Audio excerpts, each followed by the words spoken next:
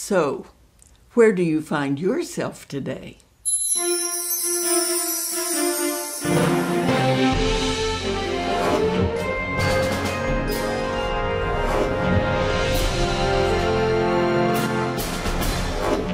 There came a time when 3 young Hebrew men were thrown into a fiery furnace, and it was because they would not bow at the golden image that King Nebuchadnezzar had made. When Nebuchadnezzar told them what their fate was going to be, Shadrach, Meshach, and Abednego answered and said to the king, "O Nebuchadnezzar, we have no need to answer you in this matter.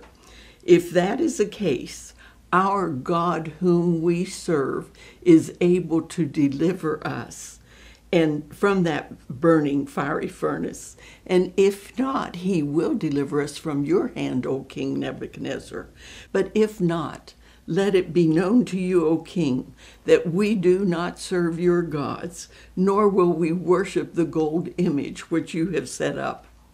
Daniel 3 tells us that Nebuchadnezzar commanded that the furnace be made 7 times hotter than usual. It was so hot that the men who threw these 3 Hebrew young men into the fire were burned up themselves as they put him in. The king set himself up to watch. He was going to watch these 3 Hebrew kids be burned to a cinder. He was going to enjoy it because they had gone against his rule and his regulation. But he became extremely astonished because as he sat there, not only were they not burning up, they were walking around. And not only were they walking around, there was a 4th man walking with them. And he cried out to his servants and he said, "Did we not just put 3 men in there?" And they said, "Yes, we did." And he said, "Well, if so, who is that 4th man I see walking around with them?" There's no indication that the 3 Hebrew children saw the 4th man at all. It only indicates that King Nebuchadnezzar was the only one that saw the 4th man, who is Jesus Christ, in there with them.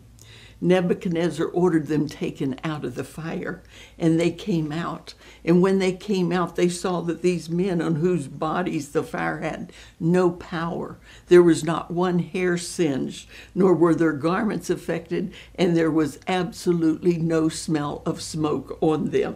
Nebuchadnezzar then ordered that the God that these 3 men served would now be the God of the country, and that's who everybody in the country must serve from now on. And the young men got promoted in the kingdom, from the fiery furnace to all people serving God to promotion in the kingdom. That's our God. Time went on. The kingdom changed, and Darius became king. Daniel was one of 3 governors who were in charge over 120 men. But Daniel was of such an excellent spirit, he found favor in the king's sight. And the king was looking to put him over all the realm.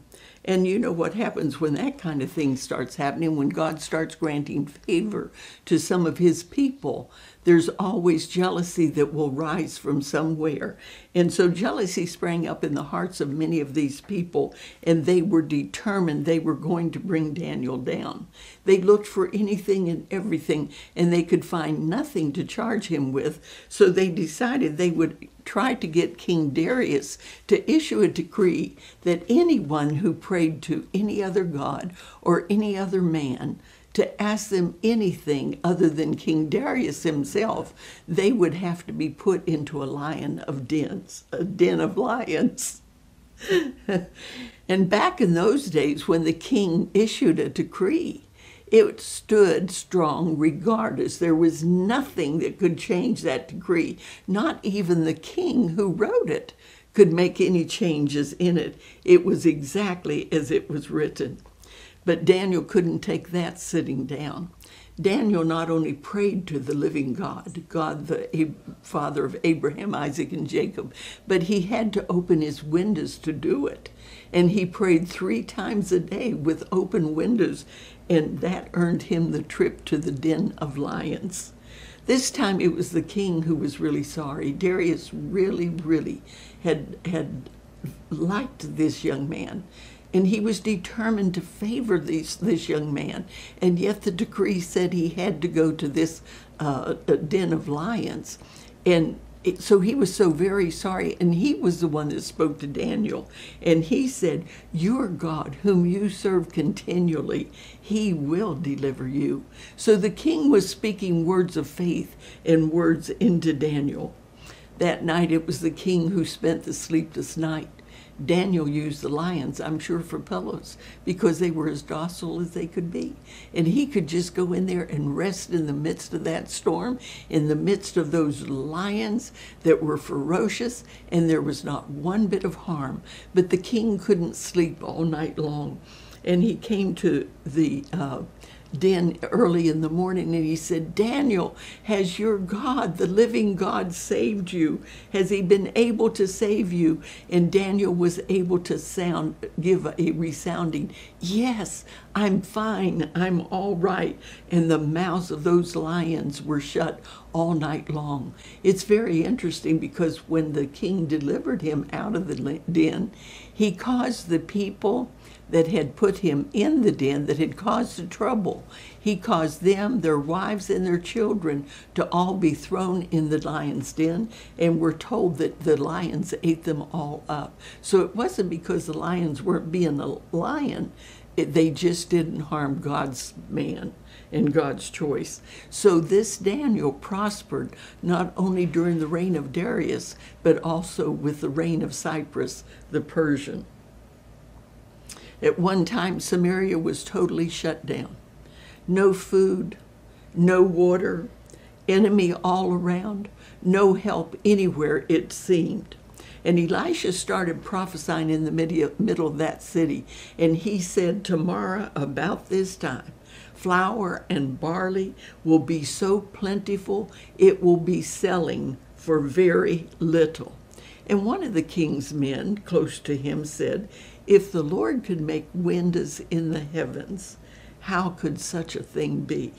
And Elisha looked at that man and he said, you will see it, but you will not partake of it. There just happened to be 4 leprous men sitting outside that city. And they knew the problem inside the city. They knew the problem outside the city. They were not allowed to go into the city because of their disease. And as they sat there, they realized how desperate their situation was. If they stayed where they were going to die. If they went into the city, they were going to die. And if they went to the enemy, there was a chance, maybe, they could live. But if they couldn't, what were they going to do? They were going to kill them, and they were going to die anyway. So it made sense to go try and go see what could happen. So the most unlikely people in all of this world started walking towards the enemy's camp to surrender.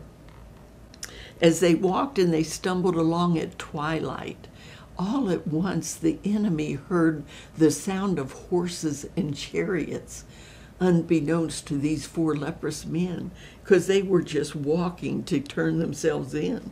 And they walked into the camp to surrender, and when they got into the camp was totally empty. Those enemy people, those soldiers, had thought they were hearing an approaching army coming to destroy them, and they had run for their lives.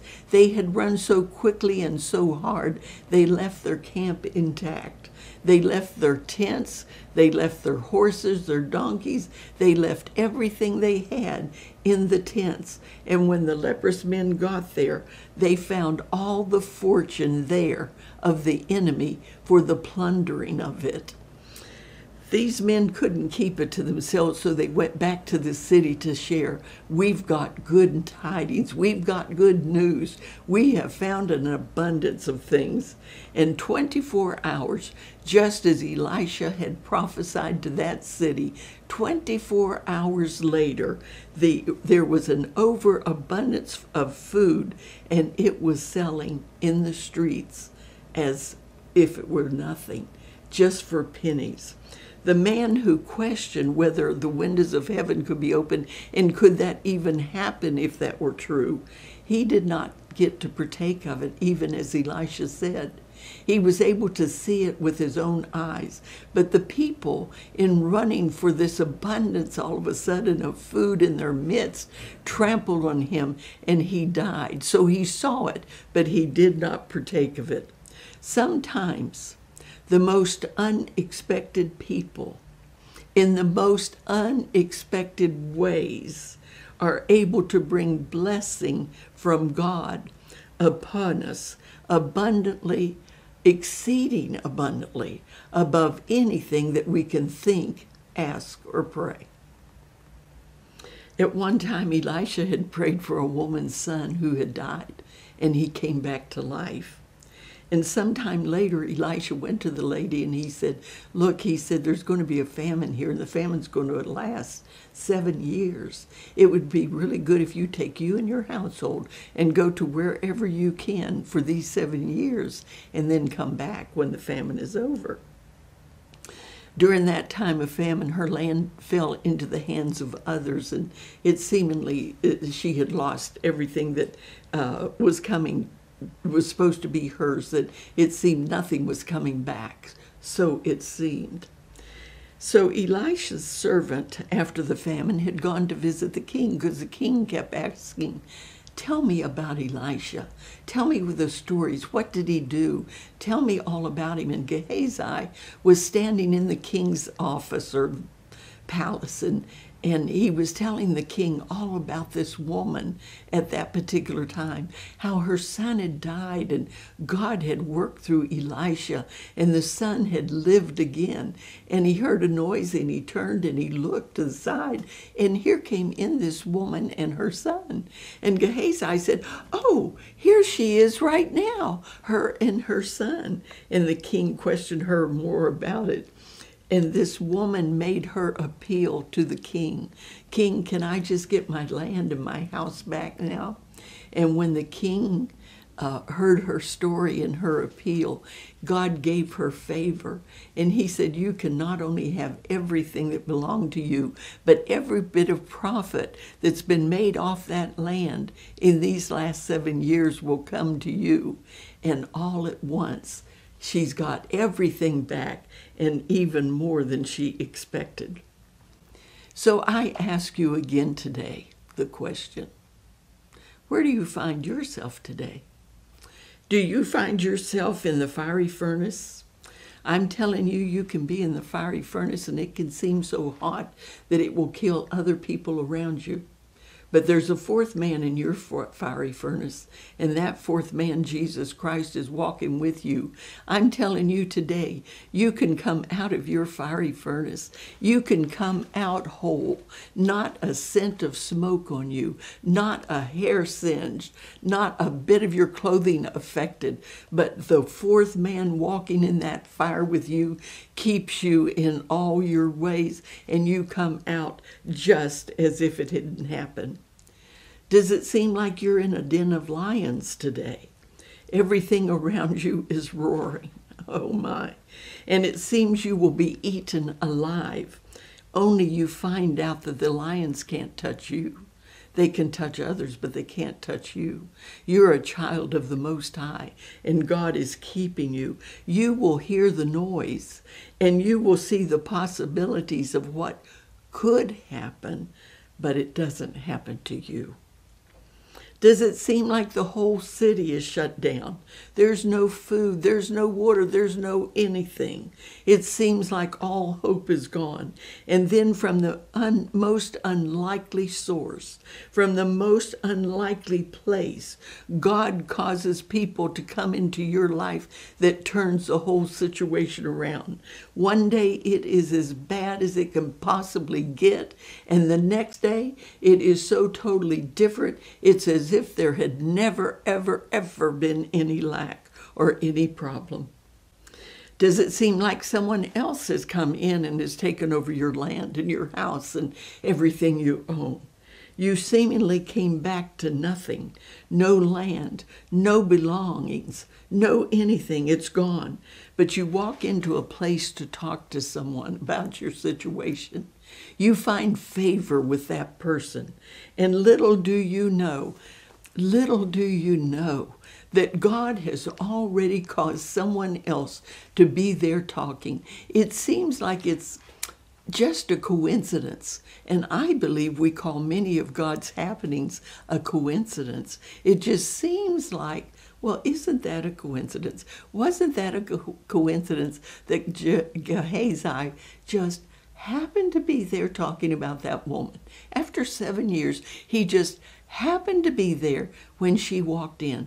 I want you to know there's God's on the throne, and God's working on your behalf, and God's even causing people to do things and be places and say things that relate to you and relate to what God's doing in your life and will be doing in your life.